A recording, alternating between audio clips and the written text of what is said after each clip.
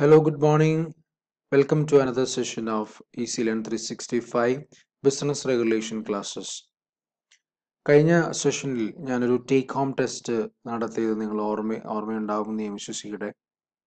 Next day തന്നെ അതിൻ്റെ result declare ചെയ്യേണ്ടതായിരുന്നു. എന്നാൽ ചില സാങ്കേതിക കാരണങ്ങളാൽ അത് സാധിച്ചില്ല. Sorry for the delay. ഇന്ന് ടെസ്റ്റിൻ്റെ റിസൾട്ടും അതുപോലെ തന്നെ അതിലെ ടോപ്പ് സ്കോറേഴ്സിനെയും ഞാൻ നിങ്ങൾക്ക് മുമ്പിൽ പരിചയപ്പെടുത്തുകയാണ്. ആദ്യ 3 സ്ഥാനങ്ങളിലുള്ളവരെ പരിചയപ്പെടുത്തുമെന്നാണ് ഞാൻ പറഞ്ഞിരുന്നത്. എന്നാൽ 4 പേര് ഒരേ മാർക്കോടുകൂടി ഒന്നാമത്തെ നിലയിൽ തന്നെ എത്തിയിട്ടുണ്ട്. അവരെ ഇന്ന് പരിചയപ്പെടുത്തുകയും നിങ്ങൾക്ക് വേണ്ടി അവതരിപ്പിക്കുകയും ചെയ്യുകയാണ്. ഈ ടെസ്റ്റിൽ പങ്കെടുത്ത എല്ലാവരെയും അഭിനന്ദിക്കുന്നു. നിങ്ങൾ തുടർന്നും ഇത്തരം ടെസ്റ്റുകൾ നടത്തുമ്പോൾ അതിൽ സംബന്ധിക്കുകയും നിങ്ങളുടെ ക്ലാസ്സുകൾ എത്രത്തോളം നിങ്ങൾക്ക് ഓർമ്മയുണ്ടെന്നും പഠിച്ച കാര്യങ്ങൾ എത്രത്തോളം ശരിയാണെന്നും സ്വയം വിലയിരുത്തുകയും ചെയ്യണം. പ്രത്യേകിച്ച് ഇങ്ങനെ ഒരു ഓൺലൈൻ ക്ലാസ്സുകൾ നടക്കുമ്പോൾ കോളേജുകളിലും മറ്റും ടെസ്റ്റുകൾ നടത്താൻ കഴിയാതിരിക്കുന്ന സാഹചര്യത്തിൽ സ്വയമായി പഠിക്കുന്ന ഒരു നിലയിലേക്ക് വിദ്യാർത്ഥികൾ വളരണമെന്ന് ആണ് ഗവൺമെൻറ്റും ആഗ്രഹിക്കുന്നത്. അപ്പോൾ നിങ്ങൾ ആ രീതിയിൽ തന്നെ പഠിച്ചു വളരുവാൻ നിങ്ങളെയും ഈ ടെസ്റ്റുകൾ സഹായിക്കട്ടെ എന്ന് ഞാൻ ആദ്യമേ ആശംസിക്കട്ടെ. വിജയികളായിട്ടുള്ള എല്ലാവരെയും പ്രത്യേകം അഭിനന്ദിക്കുന്നു. ഓരോരുത്തരെയും ഞാൻ പരിചയപ്പെടുത്താം. ആദ്യം പ്രചോദി നികേതൻ കോളേജിൽ നിന്നും നിഫിൻ ലോനപ്പൻ 19 മാർക്ക് നേടിയിരിക്കുന്നു 20-ൽ. നിഫിൻ ലോനപ്പൻ അഭിനന്ദനങ്ങൾ. അതോടൊപ്പം Athira KS, പ്രചോദി Niketan college 19 out of 20. Then Nasrin CS, again 19 out of 20 from Prajodi Niketan College. Then Archana M, also from Prajodi Niketan College, 19 out of 20. ഈ എല്ലാ വിജയികൾക്കും പ്രത്യേക അഭിനന്ദനങ്ങൾ അറിയിക്കുന്നു. തുടർന്നും നിങ്ങൾ ഇത്തരം ടെസ്റ്റുകളിൽ പങ്കെടുക്കണമേ എന്ന് ഓർമ്മിപ്പിച്ചുകൊണ്ട് നമ്മളുടെ ഇന്നത്തെ സെഷനിലേക്ക് നമുക്ക് നടക്കാം. ഇന്ന് നമ്മൾ ഡിസ്കസ് ചെയ്യുന്നത് വോയിഡ് എഗ്രിമെന്റ്സ് എന്ന് പറയുന്ന ഒരു ടേമിനെ കുറിച്ചാണ്. വോയിഡ് എഗ്രിമെന്റ്സ് ആദ്യ സെഷനിൽ മുതൽ തന്നെ നമ്മൾ റിപ്പീറ്റഡ് ആയിട്ട് കേൾക്കുന്ന ഒരു വേർഡാണ് വോയിഡ് എന്ന് പറയുന്നത്, അല്ലെങ്കിൽ വോയിഡ് എഗ്രിമെന്റ്സ് എന്ന് പറയുന്നത്, അല്ലെങ്കിൽ വോയിഡ് കോൺട്രാക്ട്സ് എന്ന് പറയുന്നത്. അപ്പോൾ എല്ലാം നിങ്ങൾക്ക് സംശയം ഉണ്ടാവും, എന്താണ് വോയിഡ്, അല്ലെങ്കിൽ എന്താണ് ഒരു വോയിഡ് എഗ്രിമെന്റ് എന്നുള്ളതിനെ സംബന്ധിച്ച്. അതിനെ സംബന്ധിച്ച് വിശദമായി പരിശോധിക്കുന്ന ഒരു ചാപ്റ്ററാണ് നമ്മൾ തുടർന്ന് വരുന്ന ദിവസങ്ങളിലൊക്കെയും ഡിസ്കസ് ചെയ്യാൻ പോകുന്നു. So will move on. So we will discuss what is a void agreement. According to Section 2G of the Indian Contract Act, a void agreement is an agreement which is not enforceable by law. നമ്മൾ ആദ്യത്തെ സെഷനിൽ പറഞ്ഞതുപോലെ ഒരു agreement വോയിഡായി മാറണമെങ്കിൽ 2 കാര്യങ്ങൾ ശ്രദ്ധിക്കണം. അല്ലെങ്കിൽ ഒരു എഗ്രിമെന്റ് കോൺട്രാക്റ്റായി മാറണമെങ്കിൽ 2 കാര്യങ്ങൾ ശ്രദ്ധിക്കണം. ഒന്ന്, there should be an agreement, then it should be enforceable by law. Enforceability by law is a very important criteria for the validation of a contract or an agreement. Enforceability എന്ന് പറയുന്നത് എന്താണ്? Enforceability എന്ന് ഉദ്ദേശിക്കുന്നത് നിയമപരമായി എഗ്രിമെന്റിലെ കണ്ടീഷൻസും അല്ലെങ്കിൽ ക്ലോസുകളും നടത്തിയെടുക്കുന്നതിനുള്ള obligations create ചെയ്യുന്ന situation. നിയമപരമായി നമുക്കത് നടപ്പിലാക്കാൻ കഴിയുന്ന കാര്യങ്ങൾ, അതിനെയാണ് എൻഫോഴ്സിബിലിറ്റി എന്നതുകൊണ്ട് ഇവിടെ അർത്ഥമാക്കുന്നത്. അപ്പോൾ ചില കാര്യങ്ങൾ നിയമപരമായി നടപ്പിലാക്കാൻ കഴിയാത്ത കാര്യങ്ങൾ ഉണ്ടാകാം. അത്തരം കാര്യങ്ങൾ വരുമ്പോഴാണ് ഇവിടെ വോയിഡ് എഗ്രിമെന്റ്സ് എന്ന ടെർമിനോളജി എറൈസ് ചെയ്യുന്നത്, അല്ലെങ്കിൽ അത്തരം ഒരു സിറ്റുവേഷൻ നിയമപരമായി എറൈസ് ചെയ്യുന്നത്. The agreement which are not enforceable right from the beginning is called void ab initio. എഗ്രിമെന്റിൽ ഏർപ്പെടുന്ന സമയം മുതൽ തന്നെ വോയിഡ് ആയിട്ടുള്ള എഗ്രിമെന്റിനെ ആണ് നമ്മൾ വോയിഡ് അബ് ഇനിഷ്യോ എന്ന് പറയുന്നത്. That means void from the beginning. Especially നമ്മൾ നേരത്തെയൊക്കെ പഠിച്ചതുപോലെ മൈനർ ആയിട്ടുള്ള കോൺട്രാക്ട്, മൈനർ ചെയ്യുന്ന കോൺട്രാക്റ്റും മൈനറിനോട് ചേർന്നുള്ള കോൺട്രാക്റ്റും ഒക്കെ തന്നെ വോയിഡ് അബ് ഇനിഷ്യോ ആണ് എന്ന് നമ്മൾ പഠിച്ചു, കപ്പാസിറ്റി ഓഫ് പാർട്ടീസിനെ കുറിച്ച് പഠിച്ചപ്പോൾ. അപ്പോൾ അത്തരം സാഹചര്യങ്ങളിൽ അത് വോയിഡ് അബ് ഇനിഷ്യോ ആണ്, ബിഗിനിങ്ങിൽ തന്നെ വോയിഡ് ആണ് എന്ന് പറയാൻ കഴിയും. ഇനി ചില സിറ്റുവേഷൻസ് നോക്കാം, എപ്പോഴാണ് വാലിഡ് ആയി മാറുന്നത്.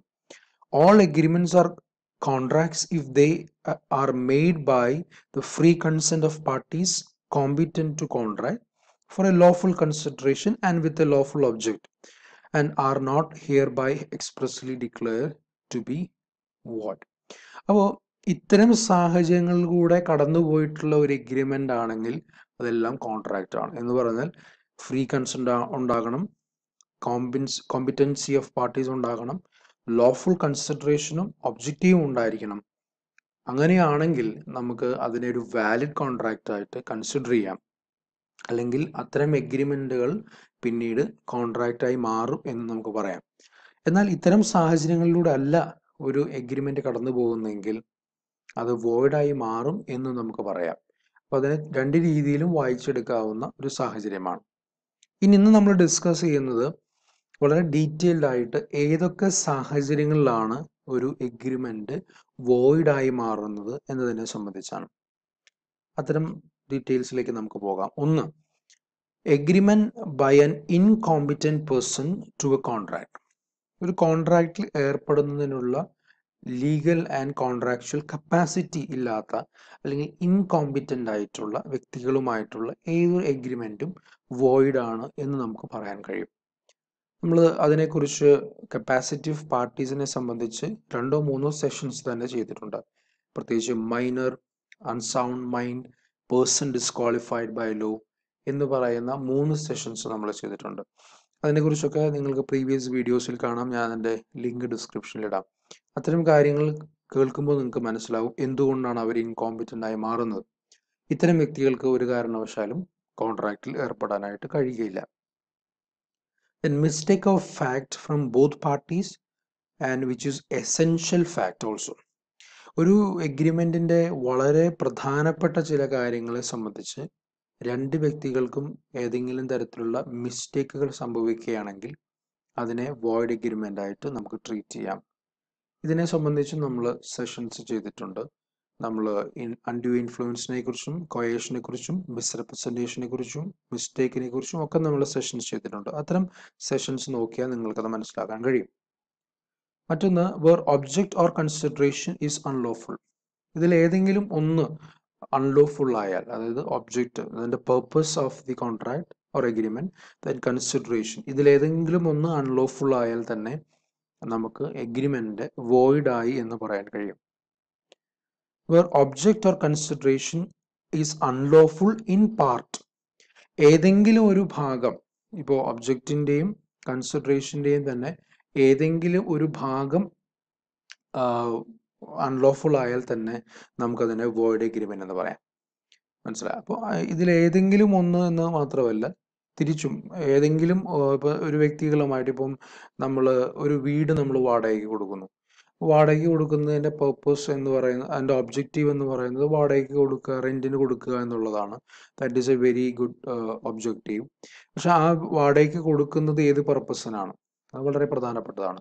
അപ്പൊ അത്തരം കാര്യങ്ങളിൽ ഏതെങ്കിലും ഒരു അൺലോഫുൾ സിറ്റുവേഷൻ ഉണ്ടാവുകയാണെങ്കിൽ നമുക്കതിനെ വോയിഡ് എന്ന് പറയാം. Then agreements made without consideration.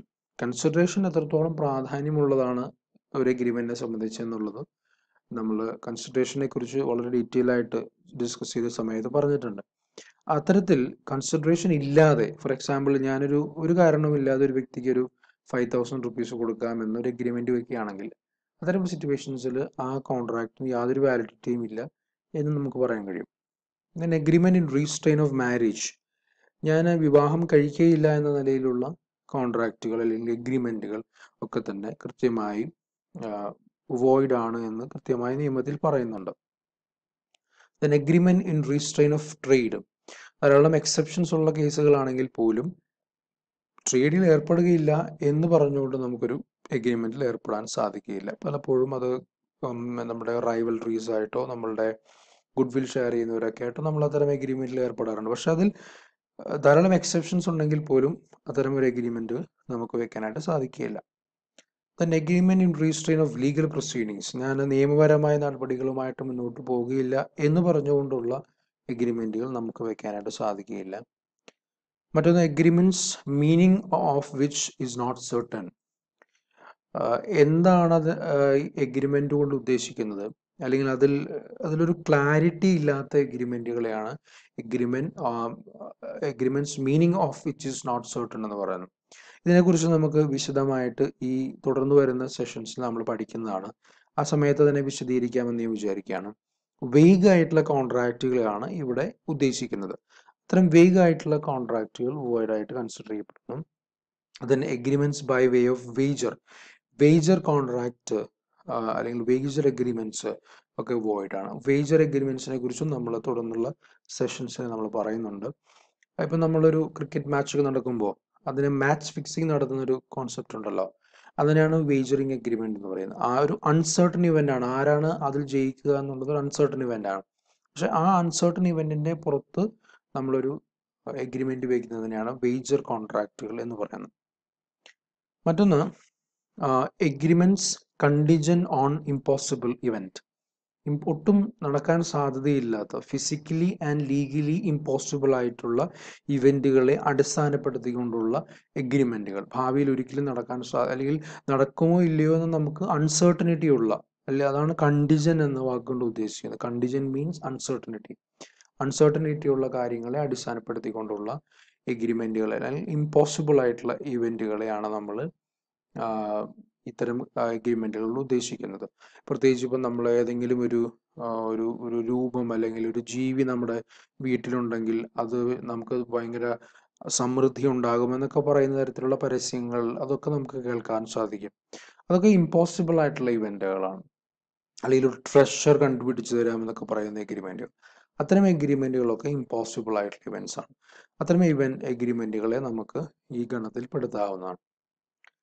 അവസാനമായിട്ട് നോക്കാനുള്ളത് agreement to do things legal and also other things illegal. ഒരു ഭാഗം ലീഗലായിട്ട് ചെയ്യുകയും മറ്റൊരു ഭാഗം ഇല്ലീഗലായി മാറുകയും ചെയ്യുന്ന ഒരു സാഹചര്യം. നേരത്തെ പറഞ്ഞ പോലെ, നാലാമത്തെ പോയിന്റിൽ പറഞ്ഞ പോലെ, നമ്മളൊരു വീട് വാടകയ്ക്ക് കൊടുക്കുന്നു, അതിനകത്ത് യാതൊരു പ്രശ്നവുമില്ല. പക്ഷെ അതൊരു ഗാംബ്ലിംഗ് പർപ്പസിന് അല്ലെങ്കിൽ ഒരു പ്രോസ്റ്റിറ്റ്യൂഷൻ പർപ്പസിന് അല്ലെങ്കിൽ മറ്റേതെങ്കിലും ഇല്ലീഗൽ ആയിട്ടുള്ള ആക്ടിവിറ്റീസിന്, സ്മഗ്ലിങ്ങിനൊക്കെ നമ്മൾ കൊടുക്കുന്ന ഒരു സാഹചര്യം ഉണ്ടാവുകയാണെങ്കിൽ, അത് പർപ്പസ്ഫുള്ളി അറിഞ്ഞുകൊണ്ട് നമ്മൾ കൊടുക്കുന്ന ഒരു സാഹചര്യം ഉണ്ടാവുകയാണെങ്കിൽ, അതിൻ്റെ ഒരു ഭാഗം നിയമപരമാണ്, എന്നാൽ മറ്റൊരു ഭാഗം നിയമപരമല്ല. അപ്പോൾ അത്തരം സാഹചര്യങ്ങളിലും നമുക്കതിനെ ന്യായീകരിക്കാനായിട്ട് സാധിക്കുകയില്ല. ഒരു വാലിഡിറ്റി നമുക്ക് അവിടെ പ്രൂവ് ചെയ്യാൻ കഴിയില്ല. അവിടെ നമ്മൾ വോയിഡ് ആയിട്ട് തന്നെ കൺസിഡർ ചെയ്യണം. അപ്പോൾ ഇന്ന് നമ്മൾ ഡിസ്കസ് ചെയ്ത 12 പോയിന്റുകളാണ് വെറിൻ the agreement leads to A void agreement, അല്ലെങ്കിൽ എഗ്രിമെന്റ് വോയിഡായി മാറുന്ന സാഹചര്യം, അല്ലെങ്കിൽ അതിൻ്റെ വാലിഡിറ്റി നഷ്ടപ്പെടുന്ന 12 കാര്യങ്ങളാണ് നമ്മൾ പറഞ്ഞത്. അതിൽ അവസാനമായി പറഞ്ഞ agreement meaning of which is not certain, by wager and impossible event, and to do things legal and illegal. ഈ 4 പോയിന്റുകളും നമുക്ക് പുതിയതാണ്. മറ്റെല്ലാ പോയിന്റുകളും തന്നെ നമ്മൾ പ്രീവിയസ് ക്ലാസ്സുകളിൽ ഡിസ്കസ് ചെയ്തതാണ്, അതുകൊണ്ട് അതിനെ വിശദീകരിക്കുന്നില്ല. എന്നാൽ ബാക്കി 4 പോയിന്റുകളും തുടർന്ന് വരുന്ന സെഷൻസിൽ നമ്മൾ ഡീറ്റെയിൽഡ് ആയിട്ട് പരിശോധിക്കുന്നതായിരിക്കും. ആ സമയത്ത് അതിനെക്കുറിച്ച് കൂടുതൽ പറയാം എന്ന് ഞാൻ വിചാരിക്കുകയാണ്. So anyway, thank you for your listening. നിങ്ങൾക്ക് ഈ വീഡിയോ ഇഷ്ടപ്പെട്ടെങ്കിൽ നിങ്ങൾ ലൈക്ക് ചെയ്യുക, ഷെയർ ചെയ്യുക, സബ്സ്ക്രൈബ് ചെയ്യുക. തുടർന്നുള്ള വീഡിയോസിന് വേണ്ടി നിങ്ങളുടെ ബെൽ ബട്ടൺ പ്രസ് ചെയ്യുക. Thank you for watching.